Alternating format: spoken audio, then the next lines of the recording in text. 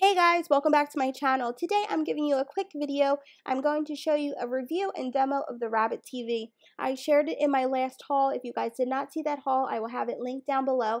But I'm going to be giving you a step-by-step demo on how to set it up and my thoughts on it, if you should buy it, if it's worth the dollar. Yeah, I am going to show you that all now. If you are interested, then just keep watching.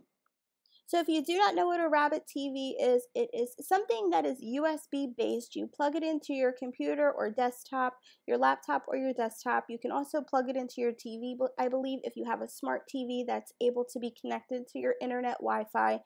This is what it says. It says that it's internet's premier web-based e-media guide to watching TV shows, movies, live events, and music on demand 24/7. So when you take the USB out of the packaging, you're just going to stick it into the USB slot, and it's so simple. Once you do that, this screen is going to pop up, and this is the new user registration form. They're going to have you set up a username, a password, your email, your name, your address, all of that good stuff before you can even see what shows they have to offer.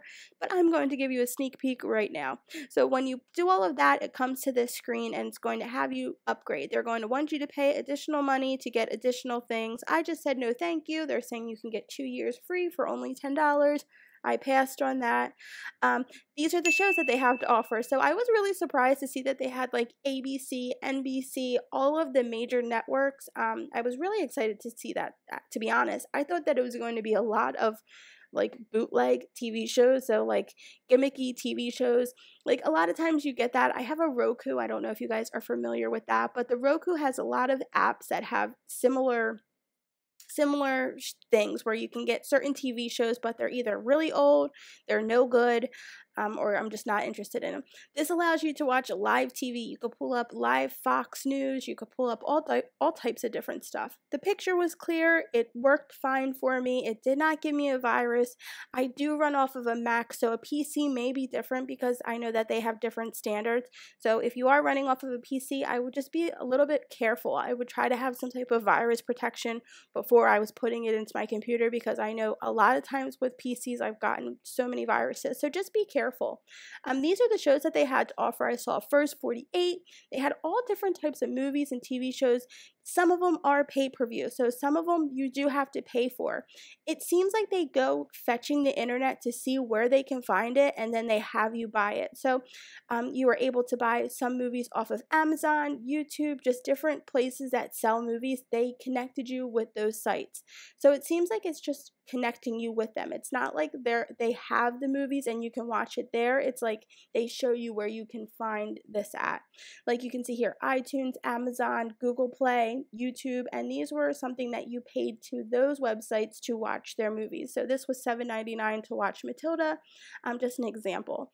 They had a lot of different kids TV shows and movies and things like that. They had free ones. A lot of them were free, so it's not like you use it and a lot of them you had to pay for. There were some that we did not know what they were, and there were some that we did know what they were. So for the dollar, I thought that it was a good price. They had a wide variety of stuff. I searched Annie for my son because he wanted to watch it, and you did have to pay for it, but you can just click through and see what's free and what's not.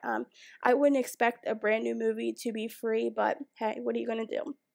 If you're looking for additional TV, if you don't want to pay for cable, if you have the internet and run off of an internet thing like the Roku like we do, this is a great option to have. You know, it's only $1 for the first year. It's only going to cost you $1. I don't know if I would pay for a second year, but I definitely think that it's worth $1. I did not have any problems with my computer running slower. I didn't have any problems setting it up. I didn't have any problems with the actual movie playing or skipping or buffering or anything like that. So far, so good.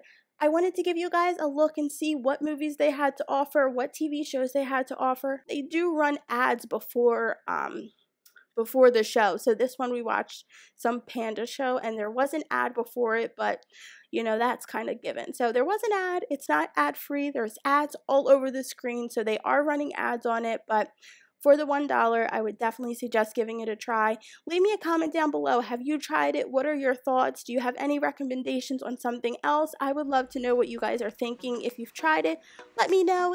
I would love to know your thoughts.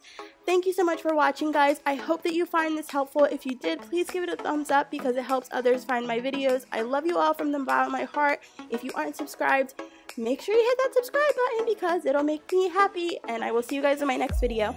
Bye, guys.